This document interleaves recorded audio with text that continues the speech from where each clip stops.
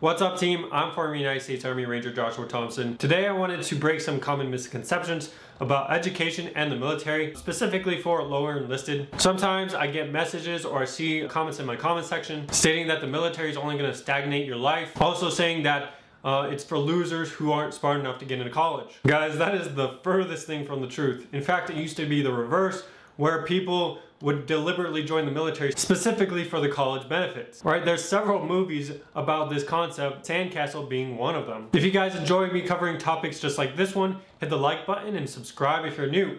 We recently hit 2K subscribers. Thank you guys so much for the support so far. Alright, so first I'm going to go into the common misconceptions. Then I'm going to go into why you specifically need your education in the military. And then finally, how you can get started getting your education and working towards those credits. So the most common misconception about the military, I don't know how this is misconception because the military is literally known for people joining specifically for the college benefits, but it's a misconception that the military is a waste of time and then you should just go to college, to school instead. Unless you are in a specific situation where your college is completely paid for because your family, or it's paid for because of a scholarship, unless you're in that specific situation where your college is completely paid for, then this is probably the most budgeted route going to college. It's pretty funny that people actually believe this. The government basically pays for your entire education. So I don't know how people actually believe this, but whatever. Whether you're going through ROTC, you're in the military, or you're going through National Guard, basically almost all these routes, the government pays for your entire education. And then once you earn your GI benefits, the government not only pays for all of your classes, but they give you additional income just because you're going to college, and I'll get more into that later. The next misconception is something I see a lot, even amongst my Ranger buddies. They don't think they have enough time to work towards their degree, to work towards those credits. I know how much you guys value your free time and your social life. At the time, it definitely feels better to invest into that versus your future. However, in most cases, especially for lower enlisted, you probably have more free time to work towards your degree than you actually think. First of all, everyone in the military gets almost every single weekend and holiday off, with the exception of, CQ or whatever. And particularly for lower enlisted, I'm speaking from my own experience, we would usually get off around 1430 to 1700, somewhere around that range. So especially on the days where you get off earlier, it's extremely easy to put in work for your college degree. And honestly, guys, if you only put on like 2 classes a semester, that's not going to really affect your social life or your free time really all that much. The next misconception I see a lot is I'm going the full 20 years.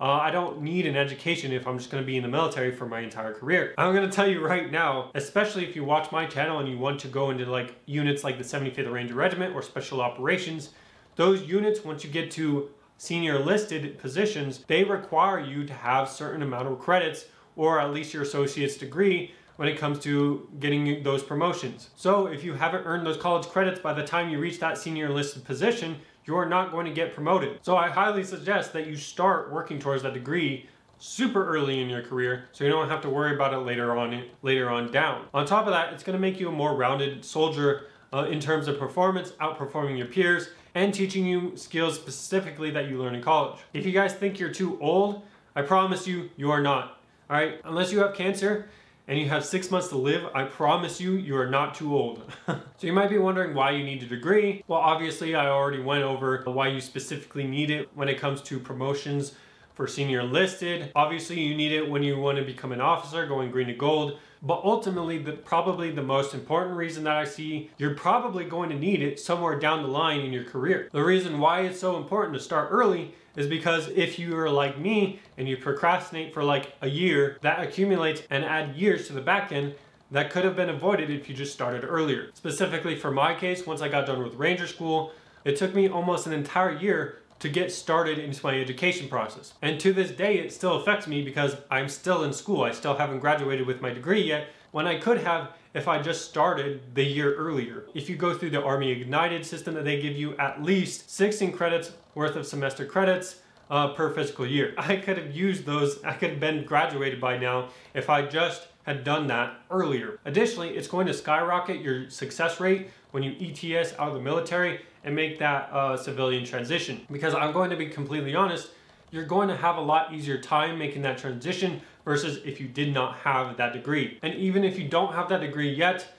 The transition is made easier through the post 9/11 GI Bill. Through this bill, the government not only pays for all your classes, but also pays you house allowance based on the area of where you go to school at. For my particular case, since the cost of living is particularly high in my area, I get around $2,600 extra just because I'm going to school. So basically you get paid to go to school. I recommend starting as soon as it is possible. You might be wondering, hey, I just graduated RASP. I know I'm going to Ranger School sometime soon. Maybe I should wait till after Ranger School.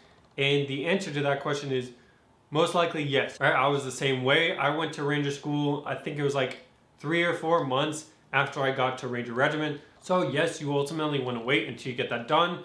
But I know some battalions like 375 like to get guys deployments before they send them to school. If you have enough time to squeeze in like a semester or two before you get sent to school, I recommend doing that because ultimately you're saving more time for yourself on the back end. Another thing I saw from guys that I worked with all the time is that they were worried that they wouldn't be able to get credits while they were deployed.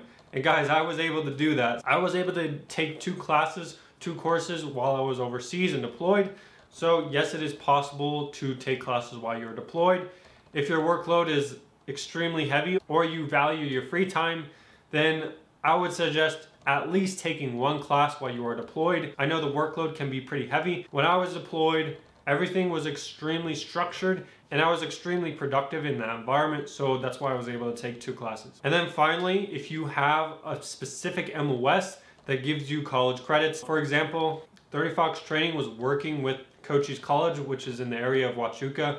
They ultimately give you college credits specifically for the 35 Fox course. Basically, all you need are a couple of electives and boom, you have an associate's degree just like that. For the time when I was going through, they made you pay 60 bucks, but what's 60 bucks compared to tens of thousands of dollars going into debt for a degree? I imagine that you've saved up a couple of dollars, unless you fell for the scams at basic training where you bought those plaques for your girlfriend. But ultimately, it's extremely easy to save when you're in a training environment. So basically, the Army is still paying for it. Imagine having to pay for college. So how do you get started? Obviously, you need to go talk to your education counselor. I'm pretty sure every unit has one of these. If you already know what kind of degree, it's pretty easy. You just go in, you tell them their degree, and they'll suggest to you some colleges that provide that degree. But if you don't know what kind of degree you want, then I suggest discussing topics of interest with your education counselor so that they can suggest to you what kind of courses align with your interests. This is important because it can help you get started in something you're generally interested in,